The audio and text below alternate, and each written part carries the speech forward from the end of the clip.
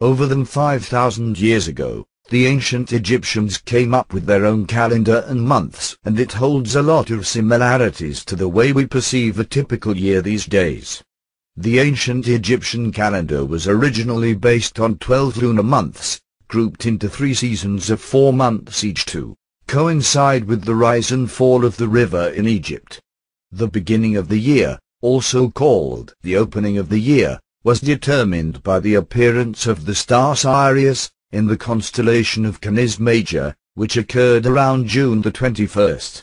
However, because the rising of Sirius is a stellar event, which means it occurs every 365 1/4 days, the rising of the star did not precisely match the calendar, which was based on the lunar cycle and so had an average of 354 days, 11 days less than a solar year.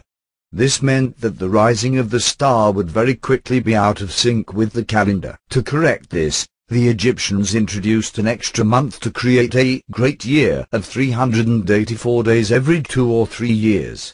However, because this calendar was either not accurate enough, too complicated, or unsuitable for economic and administrative purposes, a standard calendar was introduced in the Old Kingdom to run alongside the lunar calendar.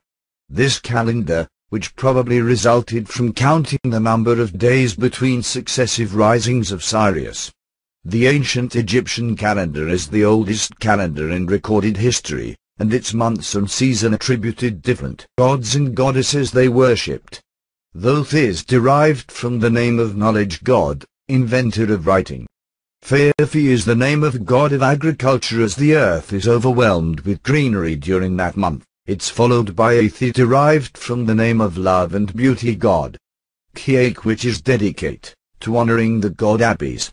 As seasons change, approaches Tybi, which is another form of the god Ammon, the god of Thebes.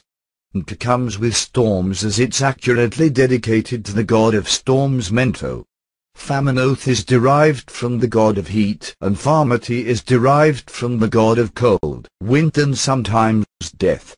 Parkan honors the moon and its god Kisno, while Epipe could refer to Happy, the god of the Nile River, to end the year with Mizor, in reference to the god of the sun. However, because this calendar